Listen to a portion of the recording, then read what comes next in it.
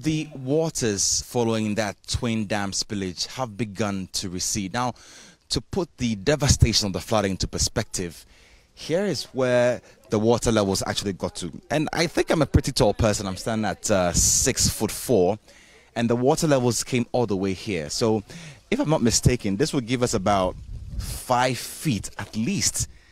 Let me just stand here for some perspective.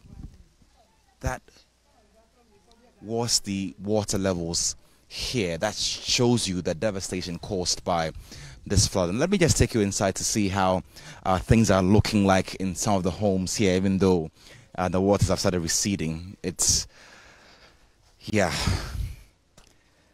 the impact can still be felt weeks following the flooding. If you look closely around the window level, you'd see how high the waters rose here at Mepe. And to go back to this very house now is the second day of the flooding. When I entered into the room, the WC and those things over there is overflowing.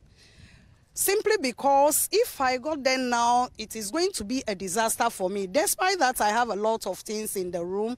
I don't mind until this thing is over before I can move in.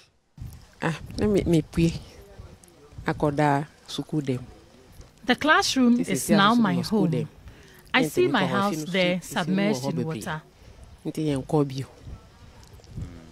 Inside or akonya or TV or fridge. I couldn't save any of my property from the flood. The DCE for the area has cautioned residents not to return to their homes. There has to be some environmental impact assessment by the environmental officers before if it is allowed before we can go back to one. But that we have not had any figure yet, any evidence to prove that yet. But that's a caution that has been thrown to us to actually remind our people that even as the water recedes, they should remain where they are, that they got an impact assessment is done before they move. Because you know as it is, a lot of buildings will be very weak now. So it's dangerous for it to move in there.